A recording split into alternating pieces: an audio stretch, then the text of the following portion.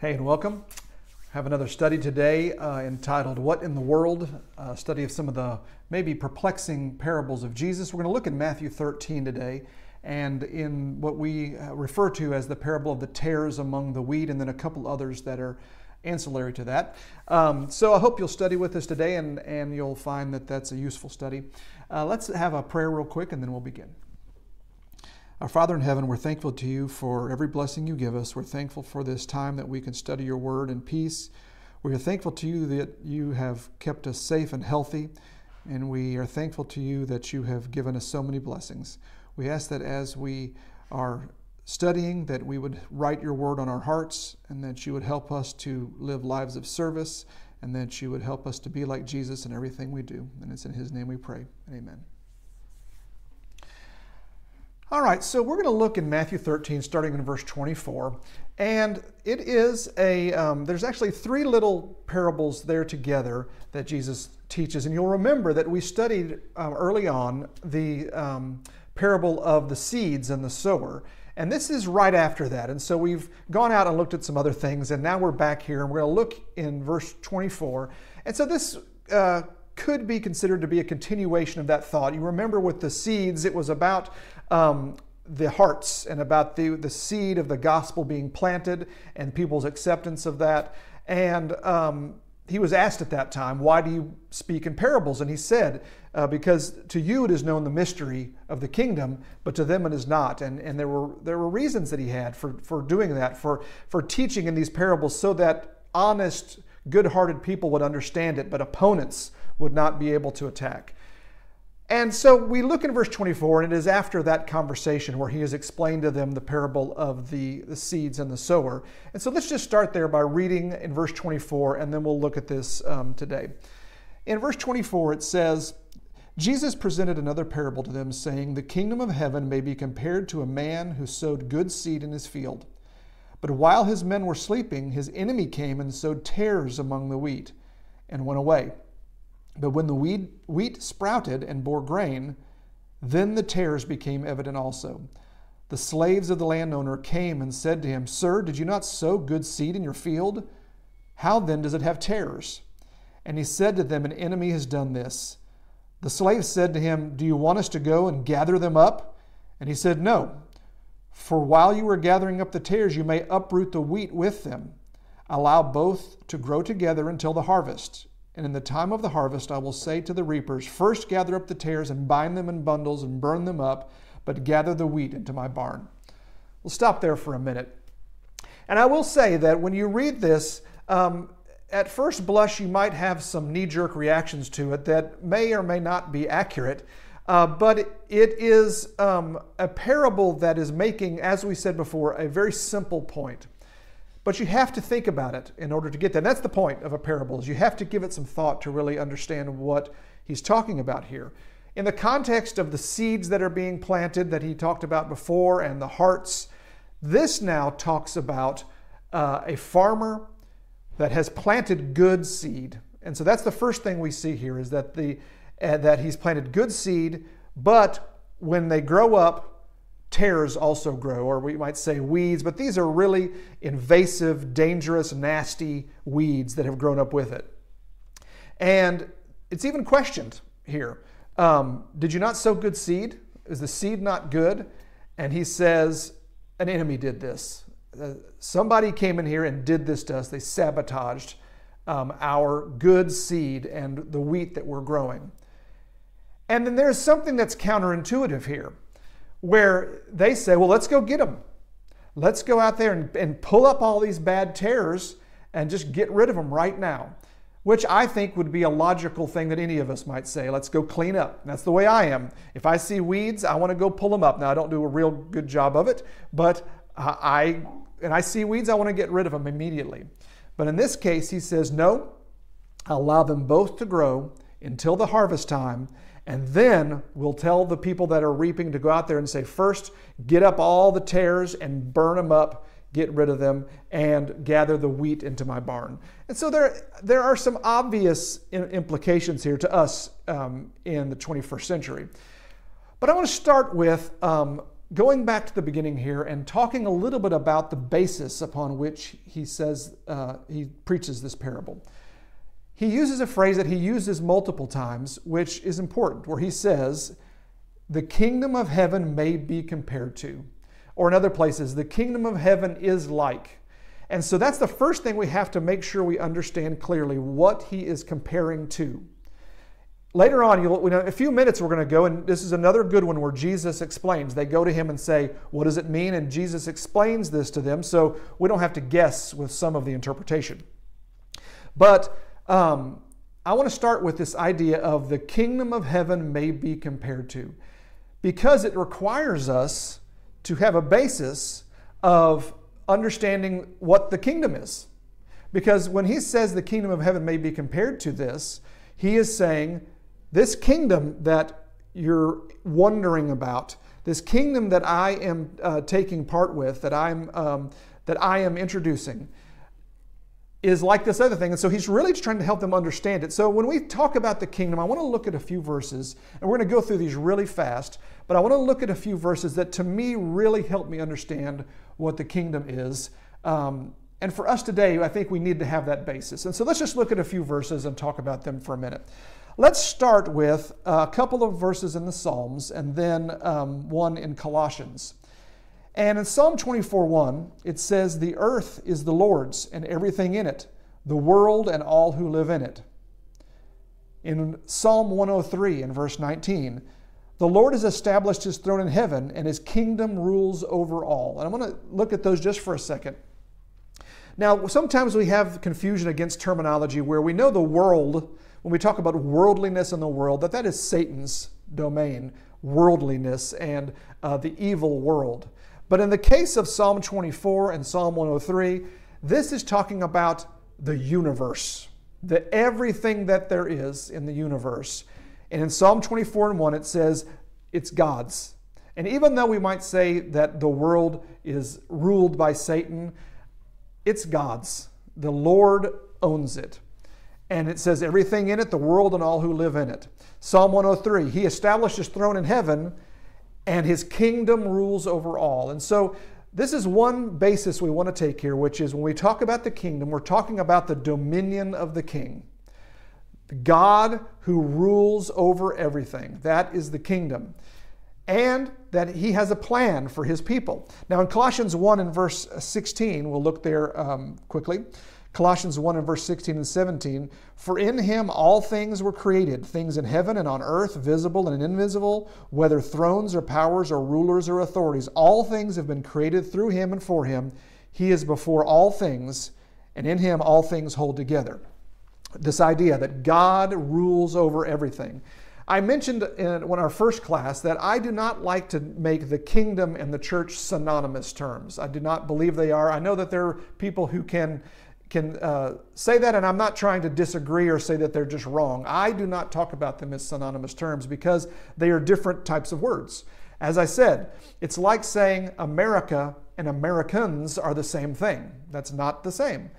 In the case of that, America is a dominion. There's not a king, but it is everything in a dominion. The Americans are the people who live there. And it's almost like that with the kingdom and the church. The kingdom is God's dominion, the king's dominion. And the church is all the people that are his servants, that are his family in that dominion. And that's not a perfect explanation, but I hope that that helps because I really think it's important. We talked about the spreading of the kingdom in these places. I believe it is talking about God's plan for all the world and the king and his dominion spreading to everyone and being available to everyone in the world. The church then is those people who follow him and have come to Christ and are now members of that. Let's look at a couple other verses. Genesis 12, verses 2 through 3. This is the promises that are made. And when these promises are made, it talks about the kingdom a little bit. And I will make you a great nation, and I will bless you and make your name great, and so you shall be a blessing. And I will bless those who bless you, and the one who curses you I will curse. And in all the families of the earth in you all the families of the earth will be blessed. In chapter 26 and verse 4, I will multiply your descendants as the stars of the heaven, and will give your descendants all these lands, and by your descendants all the nations of the earth shall be blessed. And this doesn't speak specifically about the kingdom, but it is about God's plan that the world will be blessed. And through Abraham's seed, everyone in the world will be blessed. Not just the nation of Israel, not just the Jews, but that everyone in this gospel will be for everyone. A couple other verses. Matthew 3 and verse 2. He says, repent. This is John the Baptist, and he's going out and paving the way. And it says, repent, for the kingdom of heaven is near. That now God's ultimate plan for the world is coming. John 1 and verse 29. And I think this is so poignant that he's preaching that the kingdom of heaven is near. And then when Jesus comes, it's a special moment in this kingdom. It says, look, the Lamb of God who takes away the sin of the world. Sometimes we see it says, behold, the Lamb of God who takes away the sin of the world. This is God's plan for the kingdom. John the Baptist was preparing for it. He said to everyone, repent, and he was baptizing, saying, prepare because the kingdom of heaven is at hand. And then he sees Jesus and says, behold, the Lamb of God who takes away the sin of the world. John 18 in verse 36, Jesus says, my kingdom is not of this world. If my kingdom were of this world, my servants would have been fighting that I may not be delivered over to the Jews. But my kingdom is not from this world. He says it again in Luke 17 and verse 20. Asked by the Pharisees when the kingdom of God would come, he answered them, the kingdom of God is not coming with signs to be observed, nor will they say, look, here it is, or there, for behold, the kingdom of God is in the midst of you. So the idea here that God's kingdom is his dominion, and he is the king of the universe, and he has a plan so that all his people can be saved. And so I know this is really fast, a really fast way to go through it, and I know that it is not a perfect explanation. I'm not capable of that, but it is so important that we understand that what is being talked about here, the comparison is to the kingdom of heaven, and it is God's dominion and his plan for the salvation of men. So let's go back to the parable that Jesus taught here, and let's just revisit it. That he says that this kingdom of God he's trying to explain to them through parables can be compared to this man, this good farmer who sowed good seed, but then when they started to come up, tares came up, damaging tares came up along with the wheat. And when asked, he said an enemy did this. And when asked again, should we go pull them all up right now? Let's just go get rid of them all right now. He said, no, let them grow up together. And then when the reaping day, when the harvest is coming, we'll pull up the tares, throw them away and destroy them. And we'll take the good wheat and put it in my barn. We'll put it in the place that it's supposed to be. He's going to get rid of the tares, burn them up forever. And he's going to then take the good wheat and take it and put it where it needs to go. This was a good farmer. The farmer knew what he was doing, and now this comparison that he makes is so important to understanding the kingdom. Now, I feel like it might be helpful to us to understand kind of what was going on here, to take a quick field trip. And so I would like to show you a field trip that I took on Saturday morning, and that I think may just help us understand a little bit better the idea of what was going on here and the evil thing that was done to this person's field, this good farmer's field. So let's take a quick field trip and I'll show you that, and then we'll come back and talk some more. Okay, so we're going out today to show a little bit about what might have been happening when tares were planted among wheat.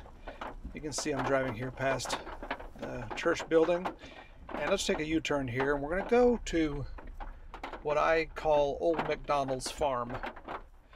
And this, I think, is a good example of a farmer who was a good farmer who plants good seed. And in this scenario, I will be playing the part of the evil one. It's kind of a nasty morning this morning, which may be a good environment for the dastardly deeds that we're going to do here. So let's see how secure this gate is. So we can get in no problem. So we're going to go back around here and show you a field. We'll call this just a farmer's field, and we'll just see what we can do to try to make this point a little more clear.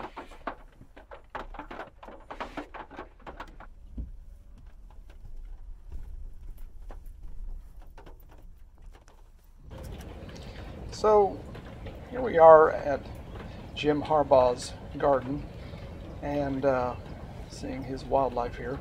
And we're going to come in here, and now Jim Harbaugh is a good farmer. He knows what he's doing. Some have said he's almost as good a gardener as I am, but most people say he's not quite as good. But you can see pretty impressive garden here. He's got lots of stuff growing. I don't even know what half this stuff is, but he's got lots of produce. And we are going to come here, and what I'm going to do is I've got here with me some Silver Queen corn. And let me show you this here. This is Silver Queen corn, grows to about 8 foot tall, and we're going to plant that here. We're just going to sow it here, right here in the midst of his garden. And you put one there. We'll put a couple more. It seems like there's a good spot over here. So this is this will be something. I'm sure he would love to have some nice fresh corn, and grows good in Florida, but we're going to put that right in there. So here we go. So we're going to find out what happens here, and obviously this is not something he planted, but probably not exactly what he wants. So we'll get out of here before anybody notices we're milling around in their backyard.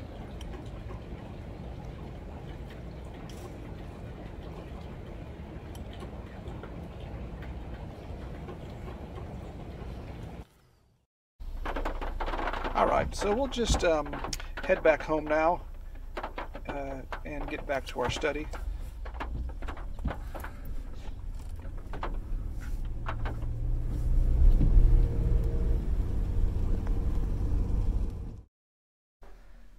Okay, so I hope that was helpful to you. I think you can see that that's a thing that can be damaging. We're going to find out here in a few weeks what happens, and we'll see how the good farmer deals with that situation. So hopefully that just helped you visualize a little bit of what happened in the middle of the night in this scenario. So we're going to have to take an aside here, because Jesus tells a couple other parables, a couple other brief parables, before he explains to his disciples what he was talking about. And obviously some of this, we already see some clarity in it because of, we already know the Bible. But I want to look at these other two because it's important to see why he then takes an aside here to talk about these other two parables before he goes back and explains it. So let's look in verse 31, and we'll see a little bit further what he teaches. In verse 31 of Matthew 13, he says, "He presented another parable to them, saying, The kingdom of heaven is like a mustard seed, which a man took and sowed in his field. And this is smaller than all other seeds, but when it's full grown, it is larger in the garden plants than the garden plants, and becomes a tree, so that the birds of the air come and nest in its branches." We'll stop there. This is I think, one we have to be very careful with, because if we have a knee-jerk reaction to this, and I don't know exactly, but we could misinterpret what Jesus' point is here. We have to see it in the context of what he's speaking about. Remember, he did the parable of the seeds and talked about the gospel being sown and the hearts that it's sown in and the acceptance of it. Then he comes now and talks about these tares and the wheat. But he speaks about the mustard seed, and some things we should know about this. First of all, he does talk about the mustard seed being the tiniest little seed, but the fact is that a mustard plant is not a tree. It does not grow a big mustard tree. It's usually a bush. And so I have seen, honestly, I have seen scholarly interpretations of this on two different sides of its interpretation. Many, even I think scholarly people have said, well, this is talking about how the gospel is preached and it's going to just grow to this huge kingdom, and it's going to be so huge that birds will be able to nest in it, and it will be something that gives benefit to everyone because of this great growth of the kingdom. And I am not wise enough to tell you whether that is exactly right or not. I will say we need to be careful And I hope you'll study this yourself, because the fact that this mustard seed grows into a tree is abnormal. It is growing into something that really is not a mustard plant. It is something huge. And when it talks about here, the quote that it makes, that Jesus makes here, that when it says it becomes a tree so that the birds of the air come and nest in its branches. Remember just before this, remember who the birds were in the parable of the seeds and the sower? The birds were Satan. And I don't know if he's using these in two different contexts or not, but we should be careful, because I said, really today, Satan would be compared to squirrels. They are the nastiest creatures. But in the case of the parable of the seeds, birds were Satan. And in here he says, the birds of the air come and nest in its branches. This is a quote from Ezekiel. And it is about the fall of Egypt. It is about this growth, this giant abnormal growth, and the fall of Egypt. And so I do not have a deep enough scholarly learning to tell you exactly how to interpret that, but I do know that we should look at it from two different perspectives. One, yes, the kingdom is going to grow. The kingdom is going to be a great thing that benefits everyone, just like we saw the promises to Abraham. But in the case of this, a mustard seed growing into something that's abnormally large, and when it says birds of the air nest in its branches, quoting Ezekiel and about Egypt, it could be said that this is saying that it will be corrupted. Just like what we see about tares growing among wheat, it could be that the kingdom is going to grow, but then there will be some things that grow with it, that grow out and become something that is negative, something that is grown and is damaging from Satan. So I hope you'll think about that. I hope you'll look at it yourself. I tend to think that this is another parable about corruption, another parable about sin and corruption that is coming in and trying to undermine the kingdom. But it does say the kingdom of heaven is like the mustard seed. And I think it could be said that the mustard seed, when growing correctly, makes a good thing. But if it does not grow properly, it can be turned into something that's evil. So think about that. I hope you'll study that yourself and think further. Verse 33, let's go on and look. Verse 33, it says, he spoke another parable to them. The kingdom of heaven is like leaven, which a woman took and hid in 3 pecks of flour until it was all leavened. And then he goes on, all these things Jesus spoke to the crowds in parables, and he did not speak to them without a parable. This was to fulfill what was spoken through the prophet. I will open my mouth in parables. I will utter things hidden since the foundation of the world. Let's look at that just for a moment. This is a little short one. This is the shortest parable you can have. It's one sentence. But it says, the kingdom of heaven is like leaven. And we know leaven is put into a bread to help it rise.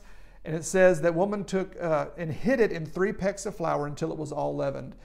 And I have heard also the exact same thing, 2 almost opposite interpretations of this by scholarly people.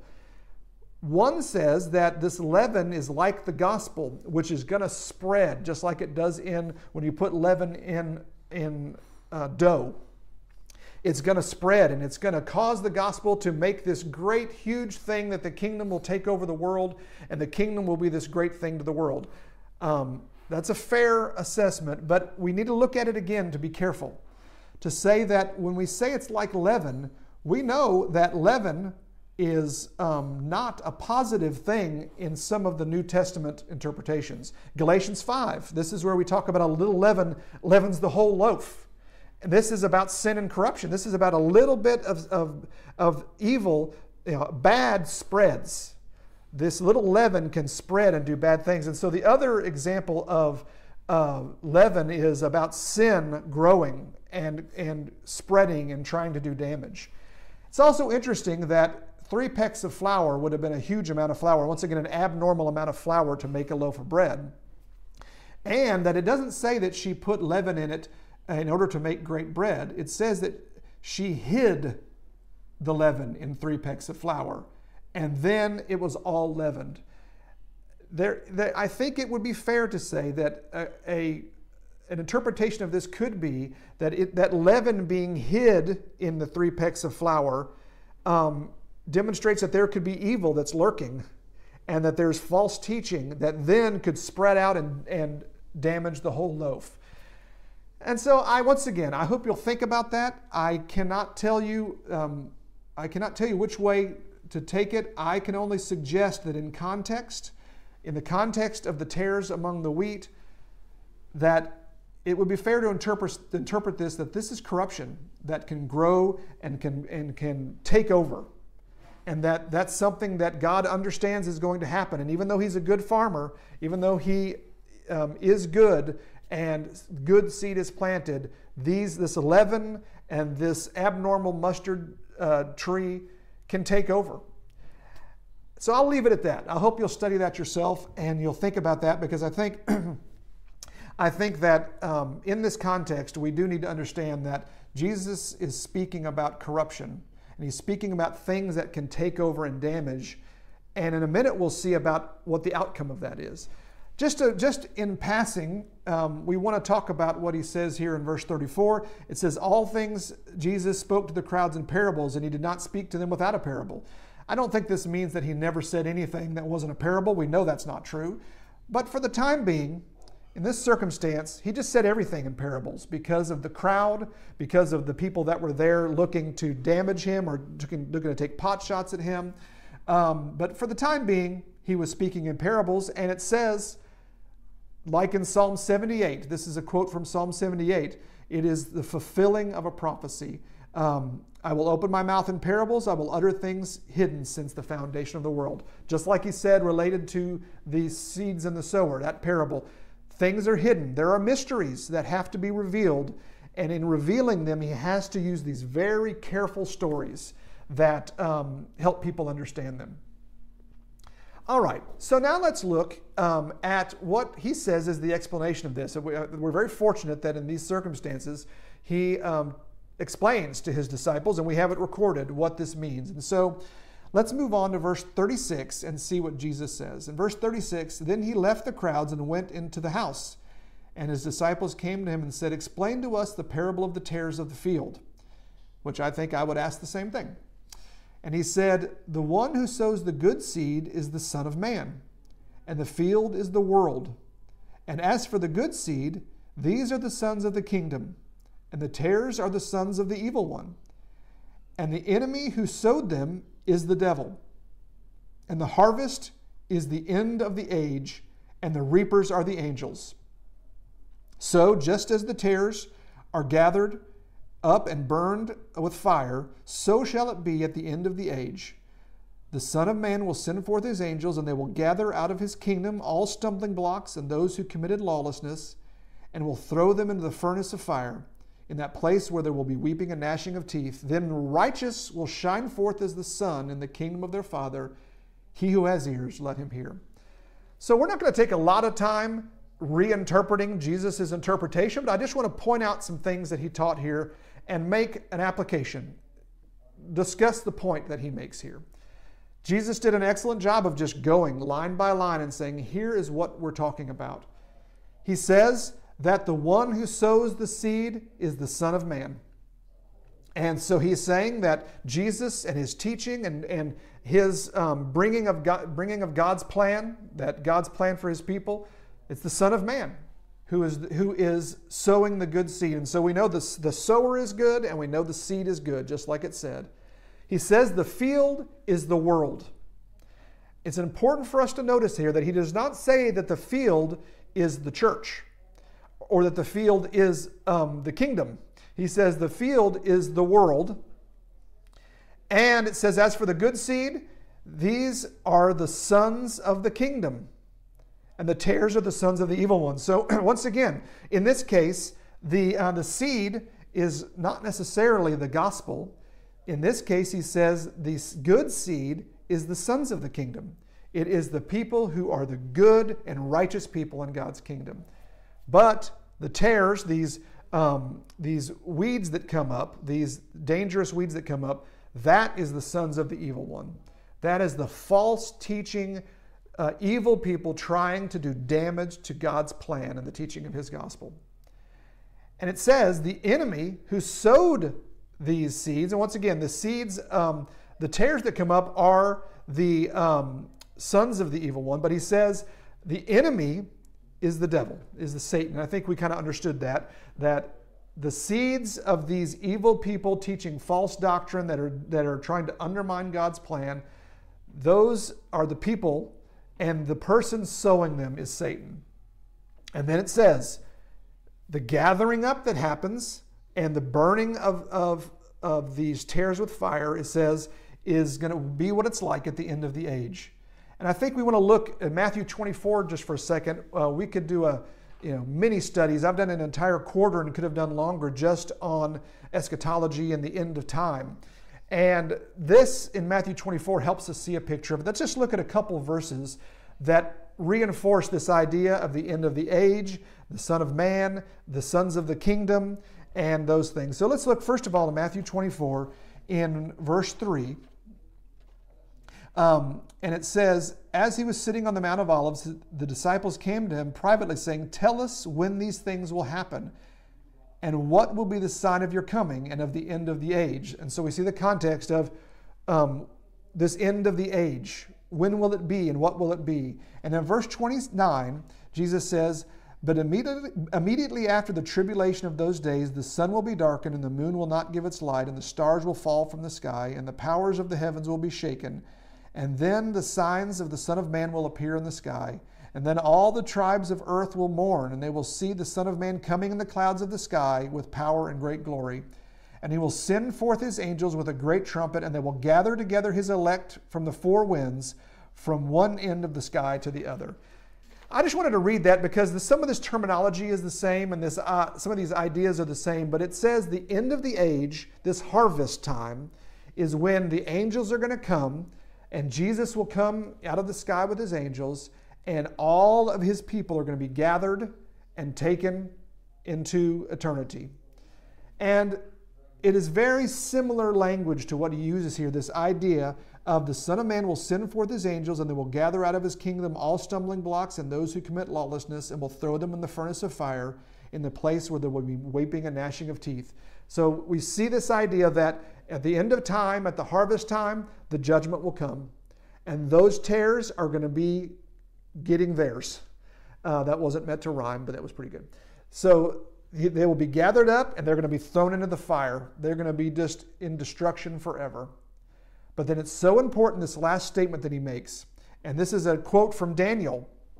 And it is this concept of this obvious differentiation between those of Satan and those of God. And it says in verse 43, then the righteous will shine forth as the sun in the kingdom of their Father. He who has ears, let him hear. This differentiation to me is the point.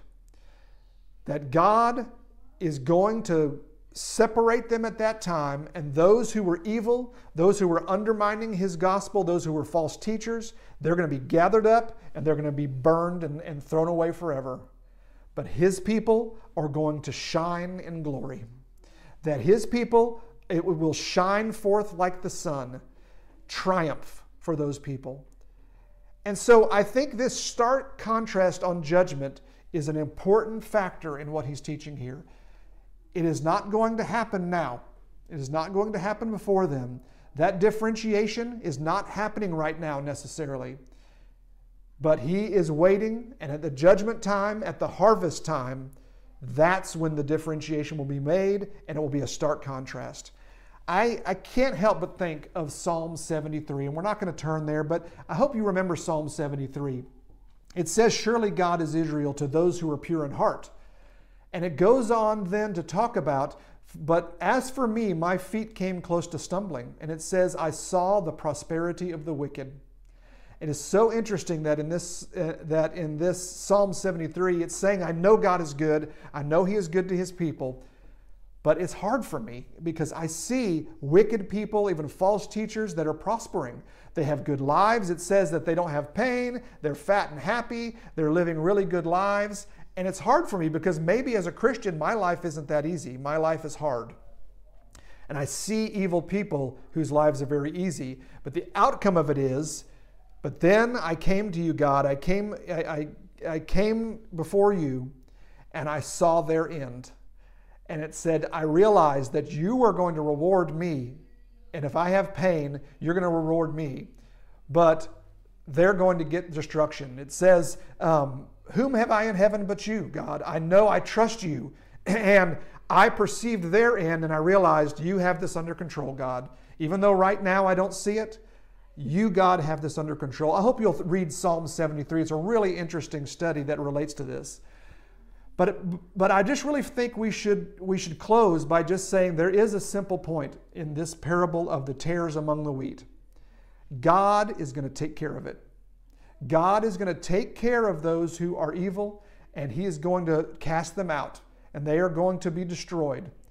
God is not sanitizing this world right now. He is not coming now and plucking out all the evil people now. We don't live in a world that is perfectly clean. We live as righteous people teaching the good gospel from Jesus among people who are teaching false doctrine and among people who are evil. But the eternal reward is where only the righteous will be. And the kingdom that is eternal and the reward that we will receive, that's where God will bring His people. That's the barn that the wheat is brought into. I hope you see that, this very clear picture that God is not cleaning it out right now.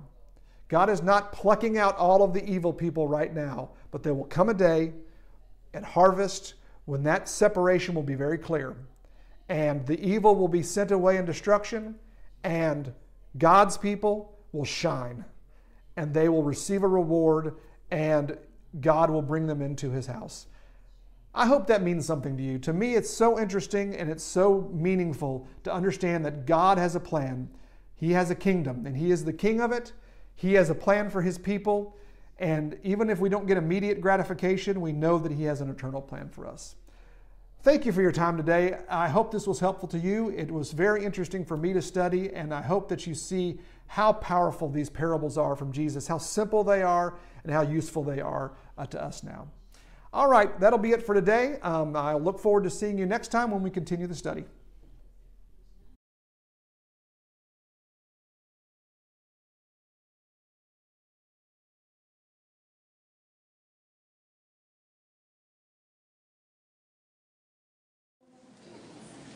You may have